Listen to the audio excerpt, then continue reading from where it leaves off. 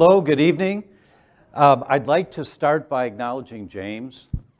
How many people in the world are doing what this crazy guy is doing, right? Full time, yeah.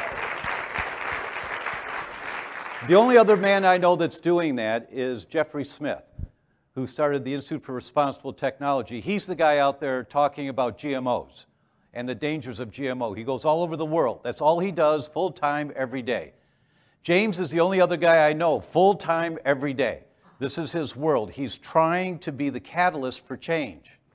So we come and we sit here and we support him, but I'm going to ask all of you, whatever he's asking you to do tonight, can you give $10 a month or $50 a month or whatever you can afford? Just give it to him for whatever he's asking you to be a part of to keep the momentum going. I have no idea what he's going to ask you, but I want this guy continuing to do what he's doing because he's trying to change the world, and that's what we need. That's really what we need, yeah?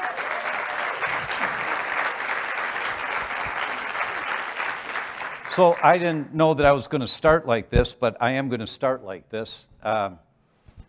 We don't have time to mess around anymore. I'm just going to tell you two studies that I didn't put the slides in for before I do the slides.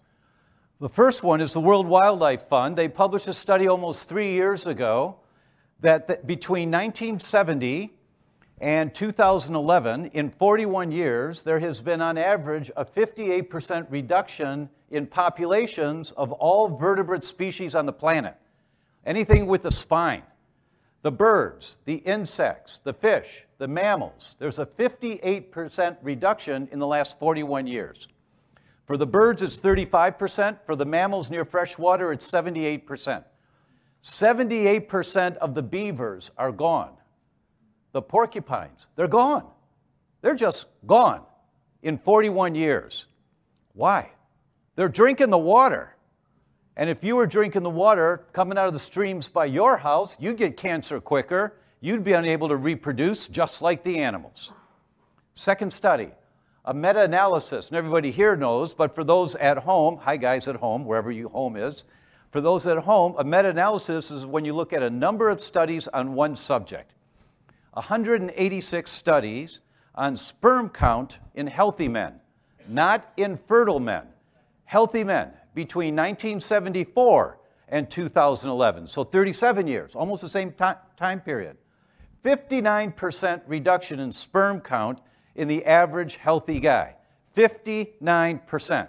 That doesn't mean anything to anybody until you realize that scientists say they worry about extinction of a species at 72%. And we've lost 59% in 37 years. What do you think is going to happen in the next 20 years?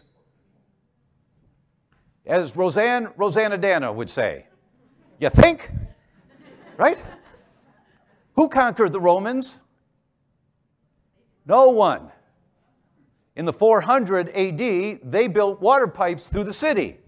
The water pipes were made of lead. And they put lead in the wine to preserve the wine. They got lead poisoning that made them infertile.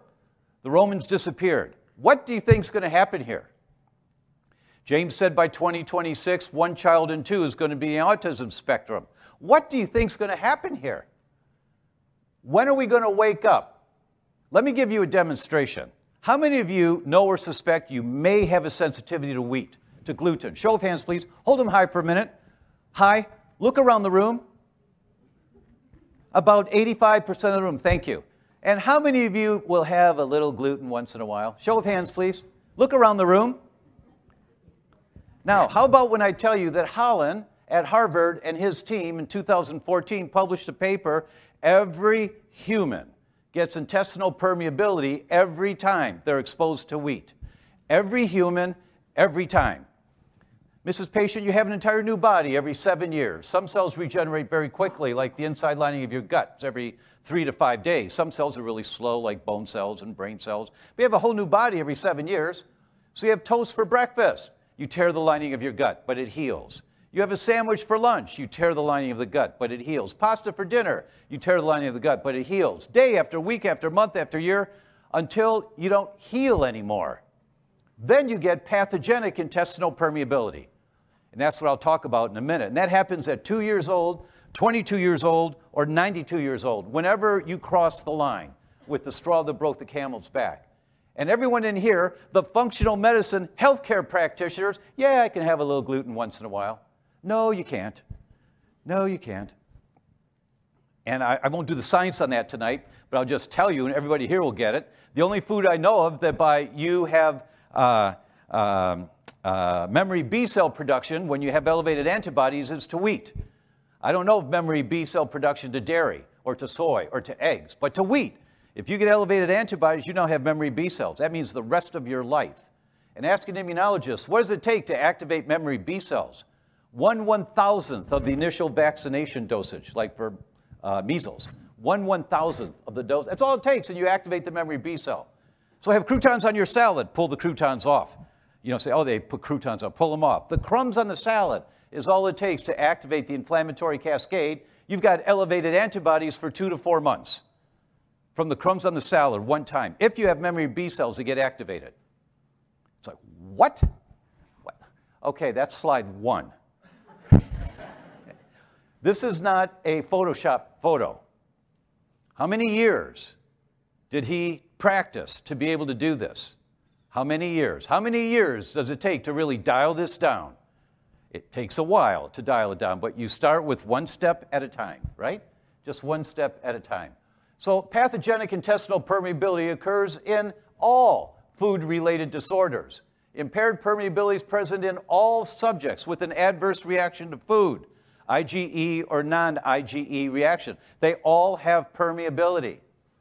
And when the analysis was carried out, all these patients they checked had been allergen-free for a minimum of 6 months. They hadn't eaten the food for 6 months. They still had permeability. Why? It's the microbiome. The microbiome hasn't changed, right? In addition, for the first time, we report a statistically significant association between the severity of the referred symptoms and the increasing of the intestinal permeability index. The more your symptoms, the more permeability you've got. That's all I'm going to say about how prevalent permeability is, because we're all healthcare practitioners, so you know some of this already. But I want to talk about what do you do about it. Oh, pathogenic intestinal permeability occurs within 5 minutes. I got to show you this. I have to show you this one. So this is confocal endomicroscopy. They took IBS failure patients at Harvard. Complete failure for at least a year to everything they tried to do. These people were suffering dramatically.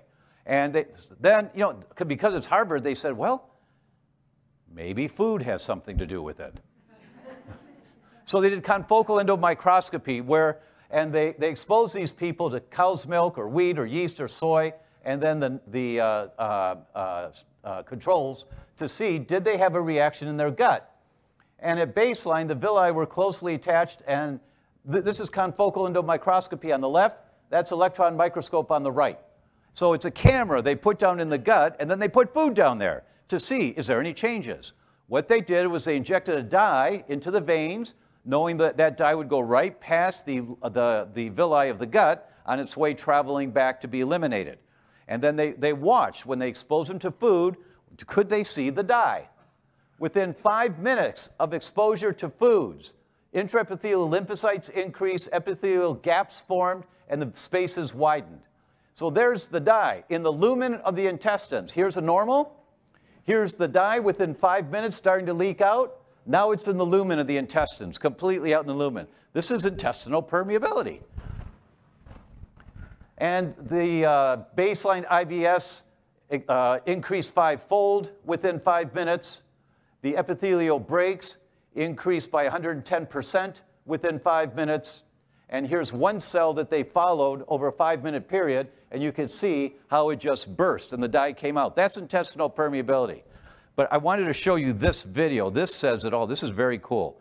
This is 5 minutes of photos in about 45 seconds. Watch what happens here as they're exposed to the allergenic food. You see the white coming out closer to the surface, coming closer to the surface of the lumen. Now look at the space between the cells, the white starting to leak out there. This is permeability in action. This is when it's happening with exposure to an allergenic food. You get a leaky gut within 5 minutes of the food getting down into your small intestine. This is what the pictures are so cool. You see this and you go, wow, look at this, whoa. Okay, and then I'll just skip the rest of this about it, but it was within 5 minutes. And then I wanted to give you a pearl to take home tonight. Just one pearl. First, how do you arrest pathogenic intestinal permeability? You have to put the fire out. You have to put the fire out in the gut when you're going to try and heal the gut. You have to reduce the inflammation. So the first thing is stop throwing gasoline on the fire. That's the first thing, obviously. You have to find out what the foods are that they're sensitive to. And then I call it a pleiotropic approach. A pleiotropic approach means all roads lead. There's a lot of different ways that you can heal the gut. And I'm just going to show you one way tonight of many. So intestinal alkaline phosphatase is a glycoprotein anchored in the apical membrane of the enterocytes. It's got multiple roles in maintenance of gut barrier function. It detoxes LPS, it reduces systemic inflammation, it protects the gut barrier, and it modulates the gut microbiota. When you have adequate amounts of intestinal alkaline phosphatase, LPS binds to it and is escorted out in the stool. When you don't have enough intestinal alkaline phosphatase, LPS binds to toll-like receptor 4, triggers inflammation in the gut, intestinal permeability, and endotoxin into the bloodstream. IAP, intestinal alkaline phosphatase, is a very important good guy. Well, another important mechanism is the dephosphorylation of LPS by the enzyme intestinal alkaline phosphatase, which induces a 100-fold reduction in the toxicity of LPS.